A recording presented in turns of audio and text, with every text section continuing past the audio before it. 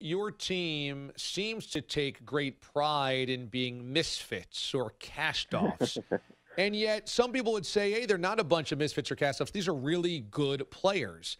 Is there part of you that goes, yeah, it's a fun moniker, but it's not really necessarily true because we've got a lot of good talent on this team? Or do you guys really do totally embrace the cast-off idea?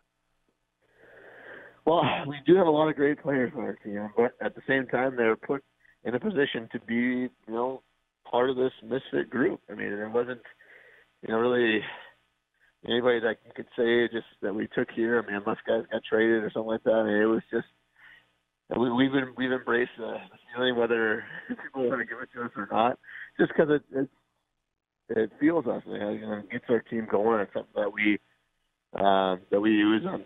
We play games to get us going, use our fire.